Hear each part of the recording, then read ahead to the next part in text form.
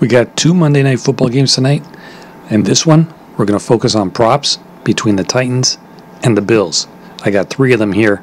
They involve Henry, Singletary, and Diggs. Start off with the first one. I'm going to go with Derrick Henry, under 87.5 rushing yards. I've been preaching this all offseason, and I was proven right in the first week of NFL action. Derrick Henry is going to take a significant step back this season. He only averaged 4.3 yards per carry in 2021, and he only averaged 3.9 yards per carry in Week 1 against the lowly Giants.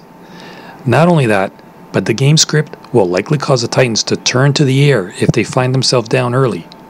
Make no mistake about it, this is no longer the Derrick Henry we've come to know.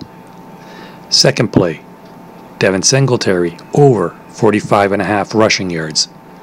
Not only could the Titans run the ball effectively in Week 1, they also couldn't stop the run on defense.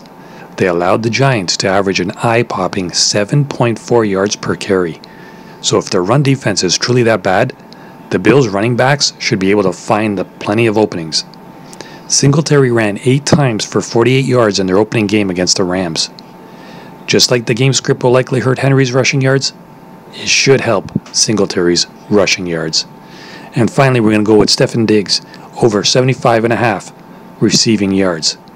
Stefon Diggs reminded everyone that he's one of the best receivers in the game in Week 1 against the Rams, hauling in 8 of 9 targets for 122 yards and a touchdown.